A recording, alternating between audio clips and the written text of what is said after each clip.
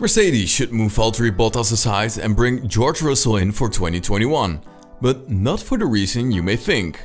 Toto Wolff has said he does not see it as a realistic situation at this moment in time, obviously because Bottas has a contract for next year and Russell will be in the final year of his deal with Williams. But if Mercedes is to maintain its dominance well into the future, this is the exact moment in time that it must be made realistic. Russell's career has been on set course ever since he walked into Wolff's office at Mercedes in a suit and tie at the age of 15 and gave a PowerPoint presentation to explain why the firm should back him on his journey to the top. Russell immediately won the GP3 and Formula 2 titles in successive seasons, both as a rookie, the latter by beating Lando Norris and Alex Albon. Since joining F1 at the back of the grid in a Williams, he has proved he can drive a car faster than it should go. But the question remained, could he handle the big pressure at the front of Formula 1? We learned that George Russell is somebody to count on in the future. He has all the potential, all the ingredients a future star needs, Wolff said on Sunday. But here's why the future needs to be sooner rather than later. To deserve a place at Mercedes, you don't just have to be a fast driver, you have to be near perfect in every area. There is no denying Bottas' quality in all these areas, but what Russell displayed in Bahrain was on another level. It is no surprise that Russell, despite the discomfort of having to squeeze into a cockpit made for shorter Lewis Hamilton, got on with the job on Friday, but he did it so in exemplary style, topping both sessions. Wolff said he has known the team for a while, but it could have gone either way.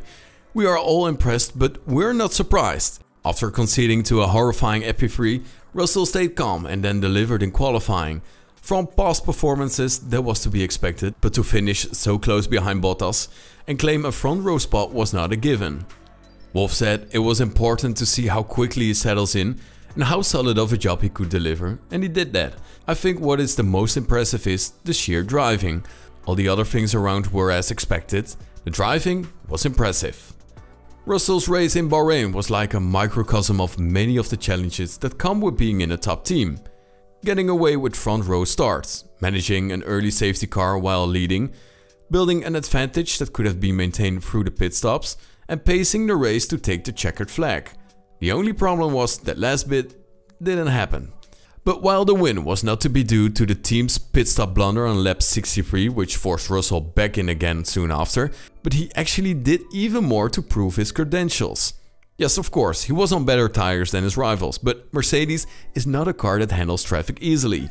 The way he dispatched Bottas, Lance Stroll and Esteban Ocon, then reeled into leader Sergio Perez was firm, determined and clinical. That's frontline racing talent.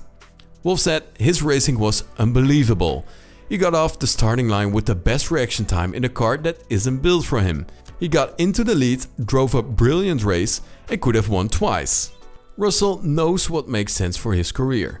He has sat patiently in the Williams for 2 years, biding his time, making his mark and waiting for his moment. If Mercedes was to bring him in for 2021 alongside Hamilton, it would surely have to be as clear as, or at least accepting, number 2. And that's not what the fans want, but as much of a racer Russell is, he would follow the party line for the sake of his future. And what opportunity it would be, the apprentice learning from the master. Russell proved in Sakir that he is more than capable of being a number 2 driver, able to pick up the points needed for the Constructors' Championship with the pace and talent to win when the opportunity presents itself. More importantly, he has the maturity to accept when he must bow to the master. For Mercedes, it is hard to argue that Bottas and Hamilton are that perfect partnership right now. But while the margins are tight, there appears to be the little he can do about bettering his teammate on most occasions. Yet he is still right there to collect the points to help the team. But this is when Mercedes must think of the team's future. And there's more to that than what happens out on the track. Formula 1 will change radically in 2022 with a new set of regulations that the team will begin working on from the start of next year. Last weekend was the last piece of the jigsaw for Russell to put it in place when it comes to proving his worth as a racer. And his seat is surely now a certainty for 2022. But thinking ahead, there are far more benefits to bring Russell into the fold in 2021. Russell has already worked with Mercedes on developing its previous cars, both as test driver and in the simulator, giving feedback on virtual developments. Given he is clearly now the team's future, to have him embedded throughout the development period for the 2022 car could be a stroke of genius. Next year is when the baseline will be set for the new generation of cars. If Hamilton decides to retire at the end of next year, then Russell will be in the perfect position to become the new leader, not only race prepared but also ingrained in the new car's development. So it's not for the relative performance in Bahrain that Bottas should be moved aside from 2021, nor is it because the Finn has done anything other than an exemplary team job in the last 4 years.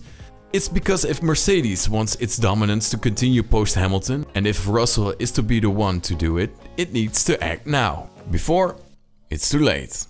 PS, sorry Valtteri, but it just makes sense. So, did you enjoy this video? Please let us know in the comments below. Don't forget to subscribe to this channel.